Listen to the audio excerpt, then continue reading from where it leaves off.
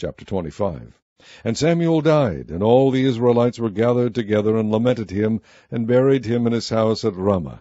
And David arose, and went down to the wilderness of Paran. And there was a man in Meon, whose possessions were in Carmel. And the man was very great, and he had 3,000 sheep, and 1,000 goats, and he was shearing his sheep in Carmel. Now the name of the man was Nabal, and the name of his wife Abigail. And she was a woman of good understanding, and of a beautiful countenance. But the man was churlish and evil in his doings, and he was of the house of Caleb. And David heard in the wilderness that Nabal did shear his sheep. And David sent out 10 young men. And David said unto the young men, Get you up to Carmel, and go to Nabal, and greet him in my name. And thus shall ye say to him that liveth in prosperity, Peace be both to thee, and peace be to thine house, and peace be unto all that thou hast. And now I have heard that thou hast shearers. Now thy shepherds which were with us, we hurt them not, neither was there aught missing unto them, all the while they were in Carmel. Ask thy young men, and they will shew thee. Wherefore let the young men find favor in thine eyes, for we come in a good day. Give, I pray thee, whatsoever cometh to thine hand unto thy servants, and to thy son David. And when David's young men came, they spake to Nabal according to all those words in the name of David, and ceased. And Nabal answered David's servants, and said, Who is David, and who is the son of Jesse? There be many servants nowadays that break away every man from his master. Shall I then take my bread, and my water, and my flesh that I have killed for my shearers, and give it unto men whom I know not whence they be?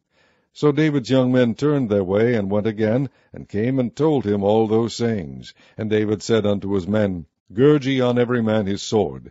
And they girded on every man his sword. And David also girded on his sword. And there went up after David about 400 men, and 200 abode by the stuff. But one of the young men told Abigail, Nabal's wife, saying, Behold, David sent messengers out of the wilderness to salute our master, and he railed on them. But the men were very good unto us, and we were not hurt, neither missed we anything, as long as we were conversant with them when we were in the fields. They were a wall unto us both by night and day, all the while we were with them keeping the sheep. Now therefore know and consider what thou wilt do, for evil is determined against our master, and against all his household, for he is such a son of Belial, that a man cannot speak to him. Then Abigail made haste, and took 200 loaves, and 2 bottles of wine, and 5 sheep ready dressed, and 5 measures of parched corn, and 100 clusters of raisins, and 200 cakes of figs, and laid them on asses. And she said unto her servants, Go on before me, behold, I come after you. But she told not her husband Nabal. And it was so, as she rode on the ass, that she came down by the covert of the hill, and behold, David and his men came down against her, and she met them. Now David had said, Surely in vain have I kept all that this fellow hath in the wilderness, so that nothing was missed of all that pertained unto him, and he hath requited me evil for good. So and more also do God unto the enemies of David, if I leave of all that pertain to him by the morning light any that pisseth against the wall. And when Abigail saw David, she hasted and lighted off the ass, and fell before David on her face, and bowed herself to the ground, and fell at his feet, and said, Upon me, my lord, upon me let this iniquity be, and let thine handmaid, I pray thee, speak in thine audience, and hear the words of thine handmaid. Let not my lord, I pray thee, regard this man of Belial, even Nabal, for as his name is, so is he. Nabal is his name, and folly is with him. But I, thine handmaid, saw not the young men of my lord, whom thou didst send. Now therefore, my lord, as the Lord liveth, and as thy soul liveth, seeing the Lord hath withholden thee from coming to shed blood, and from avenging thyself with thine own hand, now let thine enemies, and they that seek evil to my lord, be as Nabal. And now this blessing which thine handmaid hath brought unto my lord, let it even be given unto the young men that follow my lord. I pray thee, forgive the trespass of thine handmaid, for the Lord will certainly make my lord a sure house, because my lord fighteth the battles of the Lord, and evil hath not been found in thee all thy days. Yet a man is risen to pursue thee, and to seek thy soul, but the soul of my lord shall be bound in the bundle of life with the Lord thy God. And the souls of thine enemies, them shall he sling out as out of the middle of a sling. And it shall come to pass, when the Lord shall have done to my lord, according to all the good that he hath spoken concerning thee, and shall have appointed thee ruler over Israel, that this shall be no grief unto thee, nor offence of heart unto my lord, either that thou hast shed blood causeless, or that my lord hath avenged himself. But when the Lord shall have dealt well with my lord, then remember thine handmaid. And David said to Abigail, Blessed be the Lord God of Israel, which sent thee this day to meet me. And blessed be thy advice, and blessed be thou, which hast kept me this day from coming to shed blood, and from avenging myself with mine own hand. For in very deed, as the Lord God of Israel liveth, which hath kept me back from hurting thee, except thou hadst hasted and come to meet me, surely there had not been left unto Nabal by the morning light any that pisseth against the wall. So David received of her hand that which she had brought him, and said unto her, Go up in peace to thine house. See, I have hearkened to thy voice, and have accepted thy person. And Abigail came to Nabal, and behold, he held a feast in his house, like the feast of a king. And Nabal's heart was merry within him, for he was very drunken. Wherefore she told him nothing less or more until the morning light. But it came to pass in the morning, when the wine was gone out of Nabal, and his wife had told him these things, that his heart died within him, and he became as a stone. And it came to pass about 10 days after that the Lord smote Nabal, that he died. And when David heard that Nabal was dead, he said, Blessed be the Lord that hath pleaded the cause of my reproach from the hand of Nabal, and hath kept his servant from evil, for the Lord hath returned the wickedness of Nabal upon his own head. And David sent and communed with Abigail to take her to him to wife. And when the servants of David were come to Abigail to Carmel, they spake unto her, saying, David sent us unto thee, to take thee to him to wife. And she arose, and bowed herself on her face to the earth, and said, Behold, let thine handmaid be a servant to wash the feet of the servants of my lord. And Abigail hasted, and arose, and rode upon an ass with 5 damsels of hers that went after her, and she went after the messengers of David, and became his wife. David also took Ahinoam of Jezreel, and they were also both of them his wives. But Saul had given Michal his daughter, David's wife, to Phalti the son of Laish, which was of Galim. Chapter 26. And the Ziphites came unto Saul to Gibeah, saying, Doth not David hide himself in the hills of Hachilah, which is before Jeshimon? Then Saul arose and went down to the wilderness of Ziph, having 3,000 chosen men of Israel with him, to seek David in the wilderness of Ziph. And Saul pitched in the hill of Hachilah, which is before Jeshimon by the way. But David abode in the wilderness, and he saw that Saul came after him into the wilderness. David therefore sent out spies, and understood that Saul was come in very deed. And David arose and came to the place where Saul had pitched. And David beheld the place where Saul lay, and Abner the son of Ner, the captain of his host. And Saul lay in the trench, and the people pitched around about him. Then answered David, and said to Ahimelech the Hittite, and to Abishai the son of Zeruiah, brother of Joab, saying, Who will go down with me to Saul to the camp? And Abishai said, I will go down with thee. So David and Abishai came to the people by night. And behold, Saul lay sleeping within the trench, and his spear stuck in the ground at his bolster. But Abner and the people lay round about him. Then said Abishai to David, God hath delivered thine enemy into thine hand this day. Now therefore let me smite him, I pray thee, with the spear even to the earth at once, and I will not smite him the second time. And David said to Abishai, Destroy him not, for who can stretch forth his hand against the Lord's anointed, and be guiltless? David said furthermore, As the Lord liveth, the Lord shall smite him, or his day shall come to die, or he shall descend into battle and perish. The Lord forbid that I should stretch forth mine hand against the Lord's anointed. But I pray thee, take thou now the spear that is at his bolster, and the cruse of water, and let us go.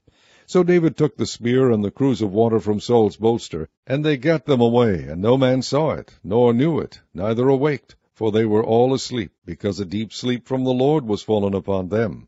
Then David went over to the other side, and stood on the top of an hill afar off, a great space being between them. And David cried to the people, and to Abner the son of Ner, saying, Answerest thou not, Abner?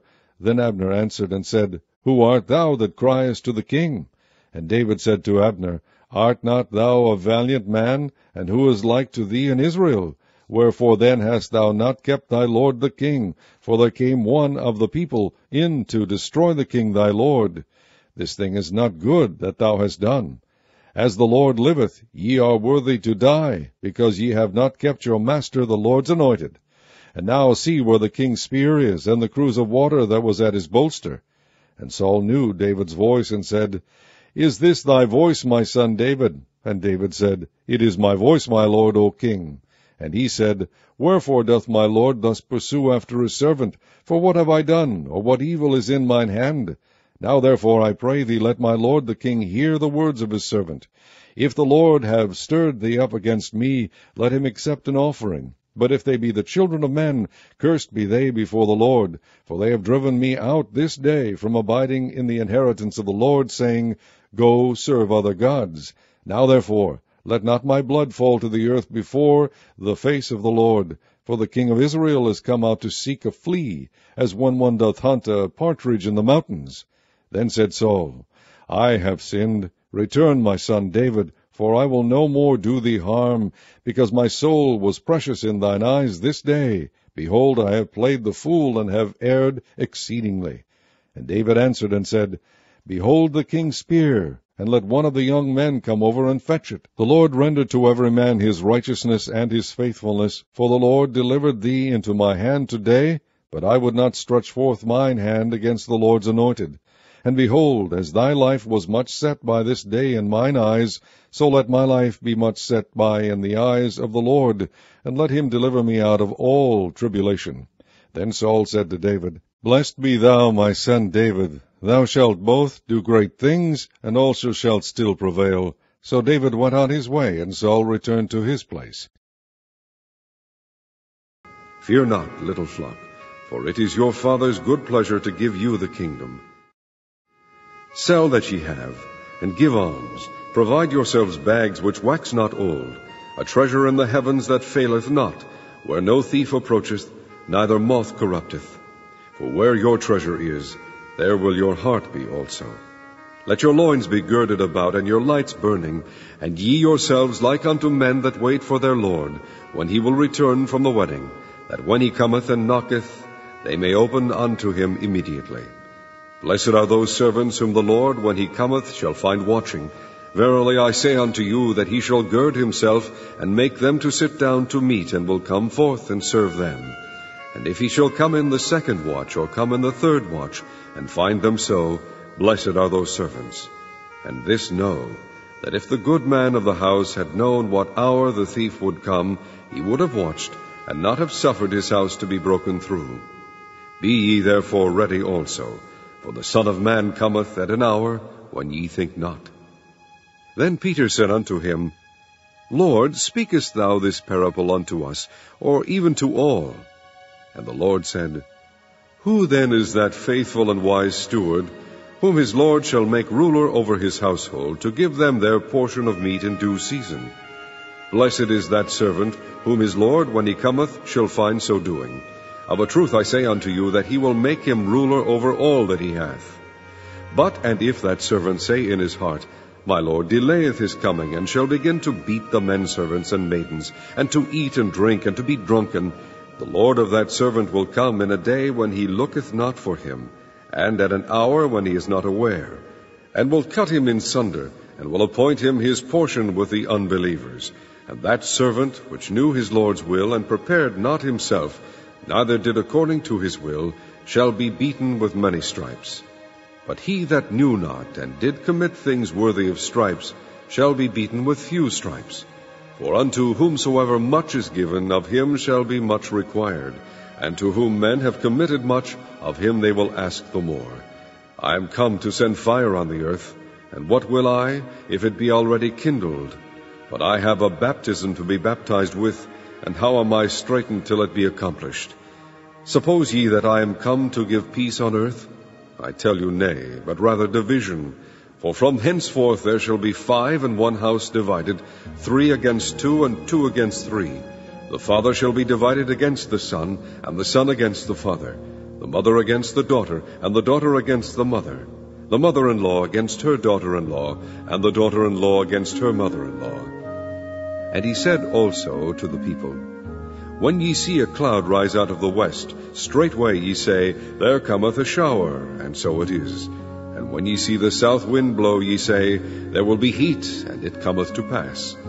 Ye hypocrites, ye can discern the face of the sky and of the earth, but how is it that ye do not discern this time? Yea, and why even of yourselves judge ye not what is right? When thou goest with thine adversary to the magistrate, as thou art in the way, give diligence that thou mayest be delivered from him, lest he hale thee to the judge, and the judge deliver thee to the officer, and the officer cast thee into prison. I tell thee, thou shalt not depart thence, till thou hast paid the very last mite.